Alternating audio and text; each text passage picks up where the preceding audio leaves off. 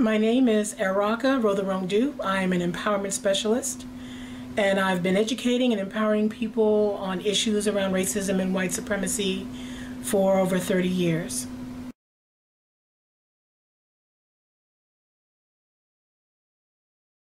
I developed the good news about racism because we have an unprecedented opportunity to finally confront and deal with racism and white supremacy.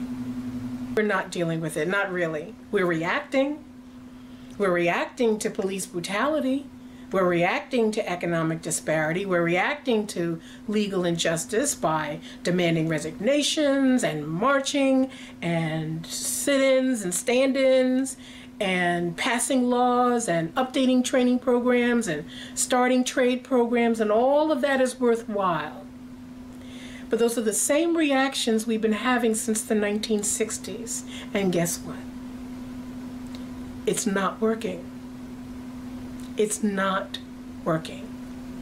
Police brutality is a symptom. Economic disparity is a symptom. Legal injustice is a symptom. And all of these symptoms have one root, a root cause.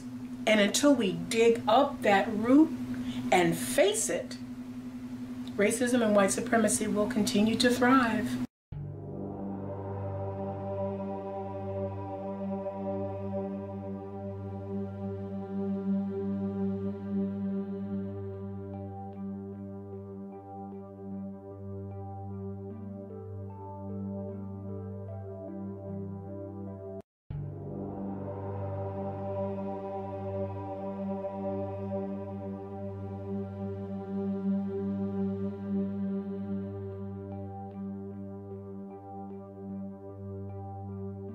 The good news is that there is a way to define racism and white supremacy, a way of thinking about it that empowers us instead of debilitating us, that gives us the courage to act instead of keeping us rooted in fear and ignorance, that gives us an understanding of these concepts. See, we know about it, but we don't understand it. And once you understand something, you don't have to be afraid of it anymore. Once you face it courageously, and we can do that. And once the fear is gone, we can deal with the rage. We can deal with the pain. We can deal with the injustice once the fear is gone.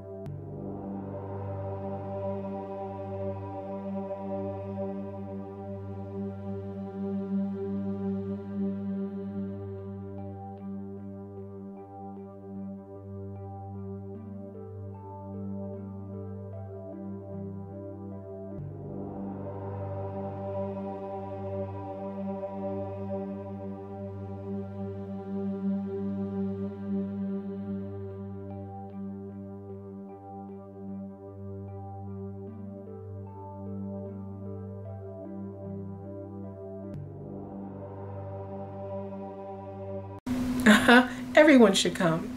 Who doesn't want to come hear good news about racism?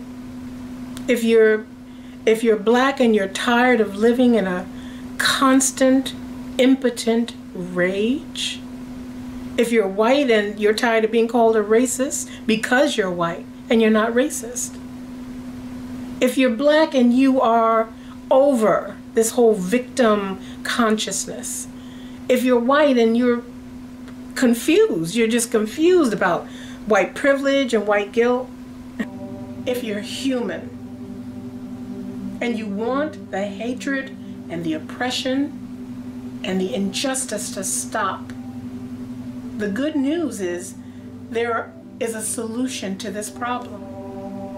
You just have to come and get it.